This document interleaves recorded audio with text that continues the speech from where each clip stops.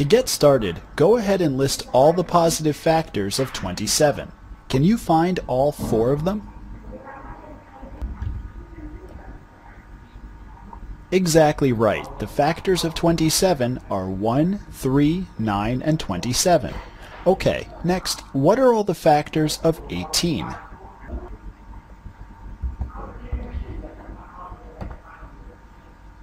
Again, nicely done. The factors of 18 are 1, 2, 3, 6, 9, and 18.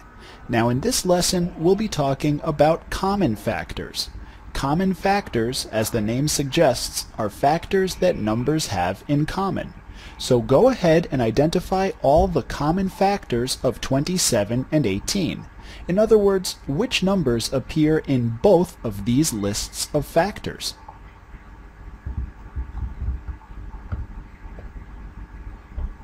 Nicely done. So 1 appears in both lists, as do 3 and 9. So the common factors of 27 and 18 are 1, 3, and 9. Next, see if you can identify all the common factors of 24 and 42. And if you get stuck, feel free to ask for a hint.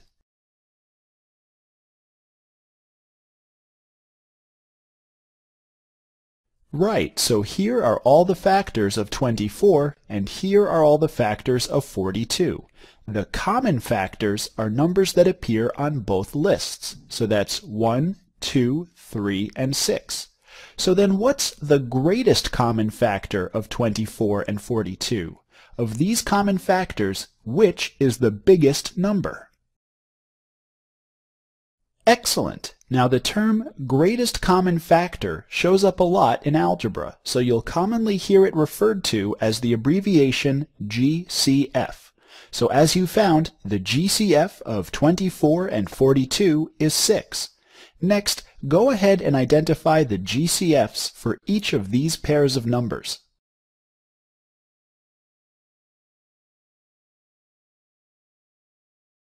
Precisely. So the common factors of 14 and 16 are 1 and 2. So the greatest common factor is 2.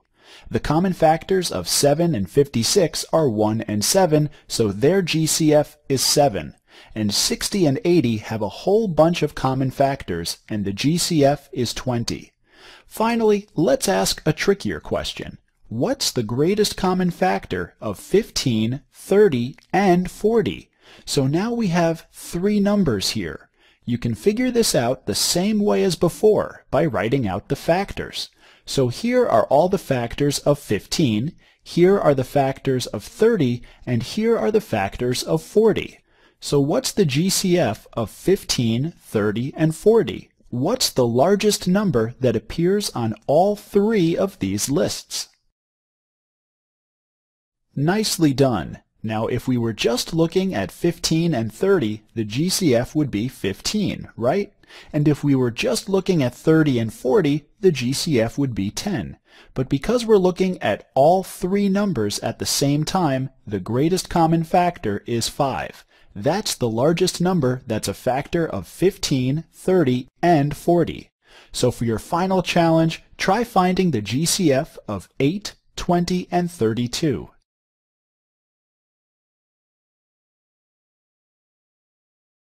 Here we'll talk about what it means for numbers to be relatively prime. But first, let's make sure you know about prime numbers. Of the 4 numbers here, which are prime? Exactly. 2 is the smallest prime number.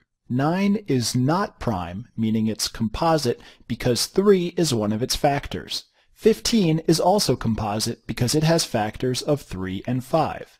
And 17 was the other prime number here. Now for another question. What's the greatest common factor of 50 and 70? Right, their greatest common factor, or GCF, is 10. That's the largest factor these numbers share. Okay, so next, what's the GCF of 18 and 25? If you're not sure, click down here. Excellent! So here are the factors of 18, and here are the factors of 25. The only number that appears on both lists is 1, so the GCF of 18 and 25 is 1. And that's what it means to say that two numbers are relatively prime.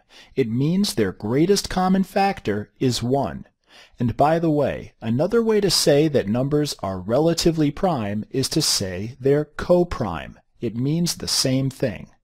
Okay, so take a look at these pairs of numbers. Which pairs are relatively prime? Brilliant! So the GCF of 26 and 27 is 1, the GCF of 6 and 38 is 2, the GCF of 13 and 39 is the number 13 itself, because 13 is a factor of 39, and the GCF of 17 and 100 is 1. So that means the relatively prime pairs here are 26 and 27, and also 17 and 100. Again, nicely done. Here we'll introduce Euclid's algorithm, which is a 2,000-year-old algorithm, or step-by-step process, for finding the greatest common factor of any two numbers. First, let's make sure you're comfortable finding GCFs. What's the greatest common factor of 50 and 35? Exactly, the GCF of 50 and 35 is 5. Now, 5 is also a factor of which of the following expressions? If you add 50 and 35, is 5 a factor of the resulting sum? What about 50 minus 35?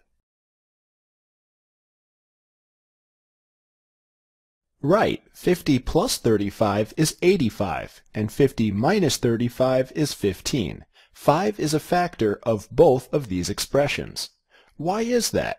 Well, let's take a closer look at this difference. 5 is a factor of 50, so we can write 50 as 5 times another whole number. It happens to be 5 times 10. And 5 is also a factor of 35, since 35 equals 5 times 7.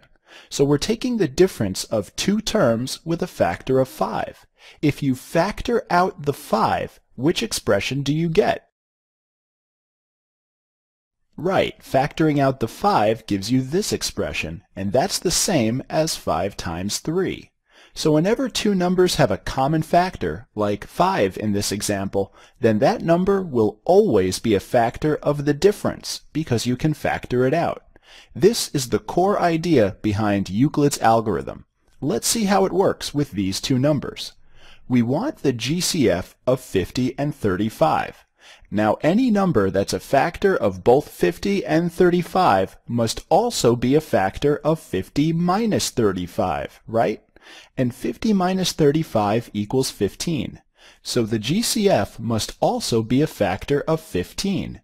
Let's not worry about the 50 anymore and stick with the smaller numbers. So the GCF must be a factor of 15 and 35. Now, the trick here is that we can do this all over again. If we're looking for a factor of 15 and 35, that means the GCF is a factor of 35 minus 15, and this difference is 20. Again, let's replace the bigger number, 35, with this difference. So the GCF must be a factor of 15 and 20. And once again, that means it's also a factor of 20 minus 15, or 5. Let's replace the bigger number with this difference. Next, let's take 15 minus 5, which equals 10. And let's replace the 15 with this smaller number. And let's do this one more time. 10 minus 5 equals 5. And let's replace the bigger number with this difference. So now all we have are 5s. And as you said earlier, that's the GCF. So Euclid's algorithm says to keep replacing the bigger number with the difference. And when you're left with two equal numbers, that's the GCF. Pretty cool, right? So let's look at one more example. What's the GCF of 30 and 42? Well, first, what's the difference between these numbers? Right, 42 minus 30 is 12. So then which number should we replace with 12? Excellent. So let's replace the 42 with 12. And if you keep replacing the bigger number with the difference, you'll eventually find the GCF of 30 and 42. So, What's the GCF? Nicely done. The difference between 30 and 12 is 18, so let's replace the 30 with 18. Next, the difference between 18 and 12 is 6, so let's replace the 18 with 6. And finally, the difference between 6 and 12 is 6 again, so we can replace the 12 with 6. The numbers are now equal, so 6 is the GCF. Euclid was a pretty clever mathematician, right? For smaller numbers, you can usually find the GCF by just knowing the factors of the numbers. But for larger numbers, or if you're writing code to do it for you, Euclid's algorithm is a great way to calculate the GCF. Let's start with the number 7 and multiply it by a few different integers. What's 7 times 3, 7 times 4, and 7 times 6? Right, these products are 21, 28, and 42, and these are called multiples of 7. Each of these is equal to 7 times an integer, like 3, 4, and 6. So if you multiply a number by an integer, you get what's called a multiple of that number. For example, 90 is a multiple of 10 because 90 is 10 times 9, and 9 is an integer. But 62 is not a multiple of 10 because 62 does not equal 10 times an integer. It happens to equal 10 times 6.2. Okay, so next, can you identify which of these numbers are also multiples of 10? Nicely done.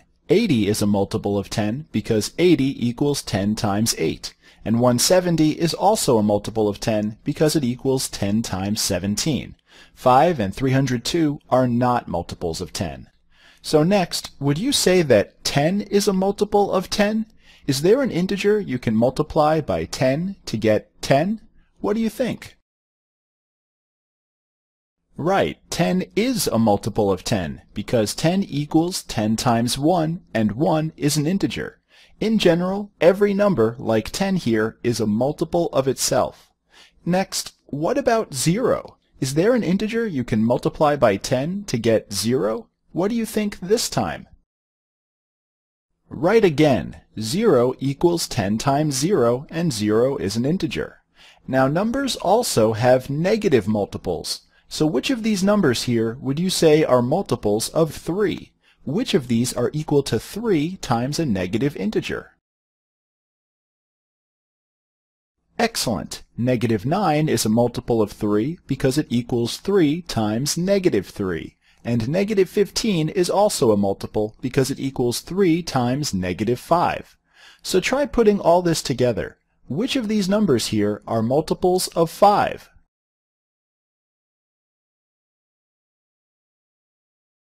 Exactly. Negative 10 is 5 times negative 2, 0 is 5 times 0, 5 is 5 times 1, and 35 is 5 times 7. So, for your final challenge, can you find all the positive integers for which 18 is a multiple? There are 6 such numbers. Try to find them all. And if you get stuck, feel free to ask for a hint. Right, the numbers are 1, 2, 3, 6, 9, and 18. For each of these numbers, 18 is a multiple, right? Now, you might have noticed that these 6 numbers are related to 18 in a special way. Can you complete this sentence? These are all the positive blanks of 18. What word goes in the blank? Precisely. These are all the factors or divisors of 18. Now, factors and multiples are closely related. For example, when saying 18 is a multiple of 6, that means that 6 is a factor of 18. It always works like that. And in a later lesson, you'll discover even more ways that factors and multiples are related. What are the first few positive multiples of 10? Well, that would be 10 times 1, or 10, 10 times 2, or 20, and so on. So then what are the first few positive multiples of 15?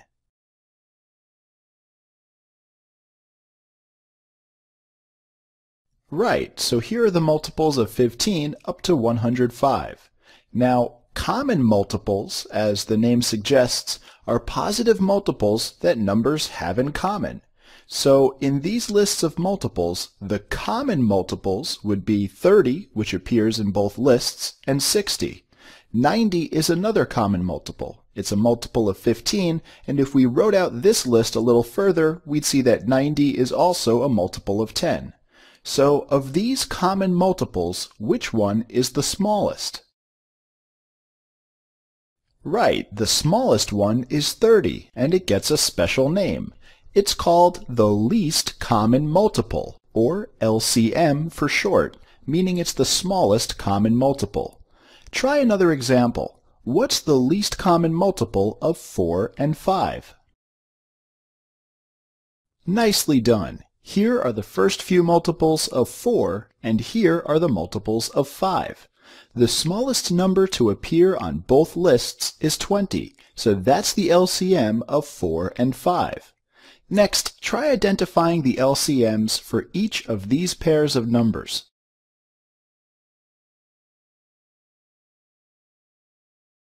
Excellent! The LCM of 6 and 8 is 24, the LCM of 7 and 21 is 21 itself, because 7 is a factor of 21, and the LCM of 15 and 9 is 45. Next, what's the LCM of 8, 20, and 25? So now we're looking for the smallest multiple that all three of these numbers have in common. One way to approach this is to look at the multiples of the biggest number, which is 25 for this example. So here are the first few multiples of 25 up through 225. Now in this list, you're looking for a number that's also a multiple of 20 and a multiple of 8. What is the smallest such number? Nicely done. Which of these numbers are multiples of 20? That would be 100 and 200. And of these, which is also a multiple of 8? That would be 200. So 200 is the least common multiple of 8, 20, and 25. So for your final challenge, try finding the LCM of 6, 14, and 21.